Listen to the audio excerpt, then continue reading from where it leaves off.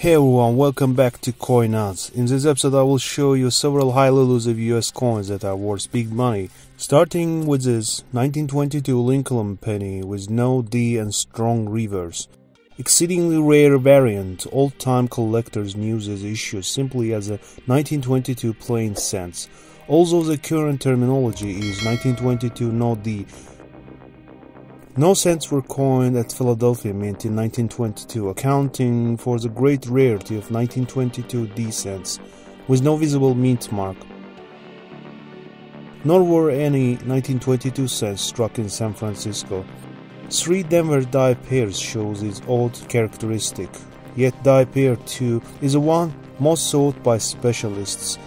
An eroded and worn obverse die was heavily lapped to remove signs of die clashing, a process that eliminated the mint mark altogether and then paired with fresh reverse die. This is apparently the second finest 1922 no D red cent, known with all-important strong reverse, sold for $48,000 at heritage auctions.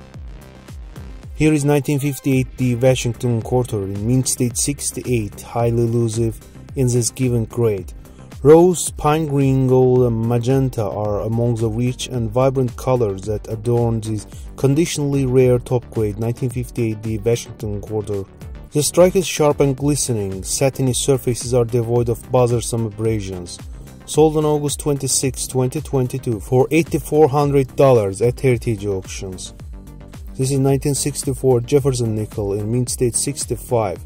If you have this issue, make sure to check the mint mark on reverse with loupe or digital microscope. The mint mark D, which stands for Denver, is punched over another D. Underlying D is a little bit leaning toward the southeast. Contacts are minimal on this highly sought after nickel. It ended up selling for $6,000 at heritage auctions.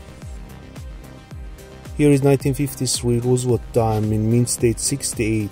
Comes with full bands on reverse, which means sharply struck torch on the backside with separating upper and lower bands. It's an exemplary color coin with exquisite obverse toning in shades of lime green, pink, and robin's egg blue. The attractive pastel toning deepens at the rims and carries over the reverse border.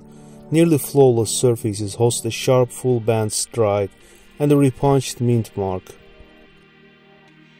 This is 1893 S Morgan dollar from low mintage series. This circulated and scratched coin was assigned VF details by PCGS. From a minuscule mintage of 100,000 pieces, the 1893 S is sought after key to the Morgan dollar series. This impressive specimen shows very fine sharpness on the design elements with much interior detail still intact. A long seen scratch and some minor chatter on Liberty's cheek constitutes a noted damage, but the surfaces are otherwise lightly abraded. Sold on March 22, 2023 for $3,840 at heritage auctions. Here is 1939 Jefferson nickel with double die reverse, graded in mint state 66 FS by NGC. FS stands for full steps on Monticello porch, one of the few die varieties in the Jefferson nickel series important enough to warrant guidebook recognition. Dramatic doubling is seen on Monticello and 5 cents, discernible even to the unaided eye. This premium gem displays luminous frosty mint luster cast in delicate icy blue tinting across the silvery surfaces. The strike is sharp and a couple reveals only trivial signs of contact on Jefferson's portrait. Sold for $3,720 at heritage auctions. And here is 1939 Washington quarter in mint state 68, while the 1939 Washington quarter is plentiful as fine as MS67, it is rare in MS68. This rare example displays sharp strike and vibrant luster beneath delicate iridescent toning. It is one of only a dozen top-grade pieces with CAC endorsement. It ended up selling for $3,120 at heritage auctions.